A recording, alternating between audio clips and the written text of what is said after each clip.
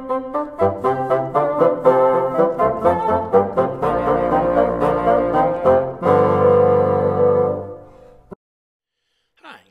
my name is Mr. Strauss, and I'm here to teach you beginning bassoon.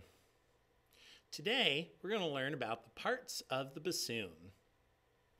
First, you'll need your bassoon, and you'll need to make sure that you set it on a hard surface, such as the floor or a firm chair.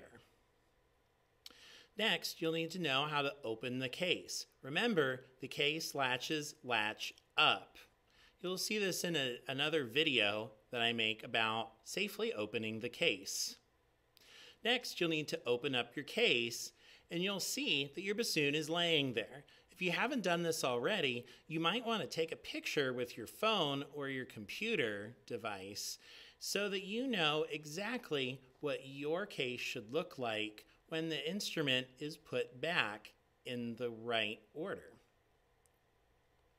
Now, let's get started. First, I'm going to show you the boot joint. The boot joint is known as the bottom, hence the boot, and it has two holes. This is where the air goes down through the small hole, and then it goes out through the big hole. It does loop around down here in the U joint. Now, I just showed you that this comes apart. Now, for your instrument, please don't take this apart, and especially don't take this off. They've gone to great lengths to make sure that this metal and this cork and this next piece of metal are all together, and we don't want to bother any of that and cause a leak on your instrument. So just know that it's there and don't take it apart. Okay?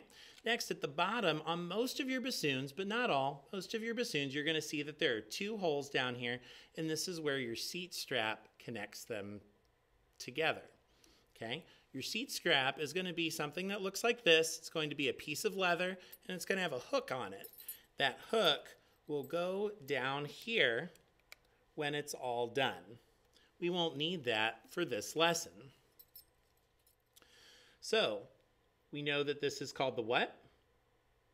Excellent. I'm going to put that down and show you the next part. The next part is the wing joint.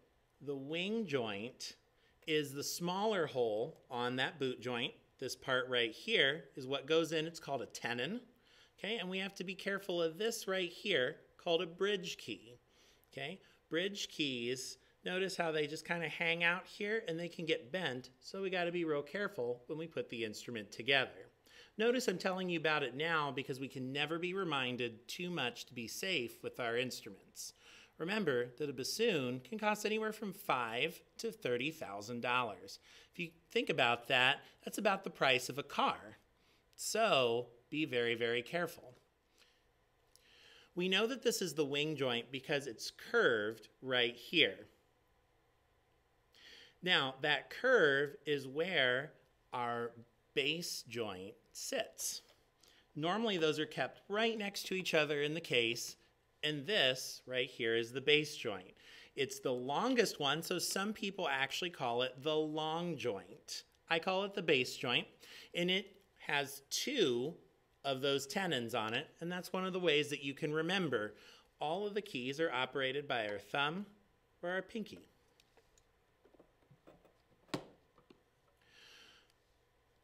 The top of our bassoon is called the bell. We know the bell because it only has one key right here in the front, and it goes on top of the bass joint. Last but not least, we have probably the most expensive part of the instrument. It's called the bocal. The bocal goes in the top of the wing joint, and it connects our reed over here to the instrument so that we can hold the bassoon off to the side. The bassoon would be about 12 feet tall or long if we stretched it out. That's why it's all doubled up. Now, the bocal will always be held up here at the top. These cost about $1,000 each, and we don't want you to bend them. Never, ever hold a bocal over here. Okay? Always hold it here, whether you're putting it on or you're just carrying it around, and you'll never, ever have a problem with the bocal. Now, before we end, I want to make sure that we review all the different parts. I'm going to hold them up, and I want you to say the different names.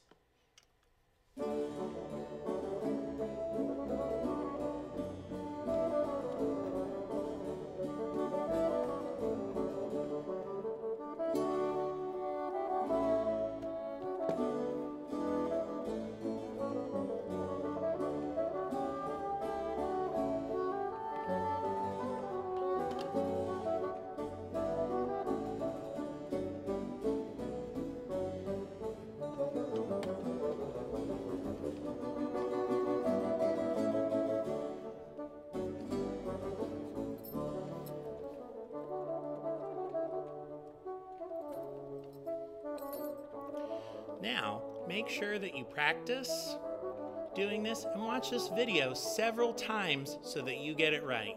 Assembling the instrument and knowing the parts of the instrument are the first step to being a good bassoonist. See you in the next video.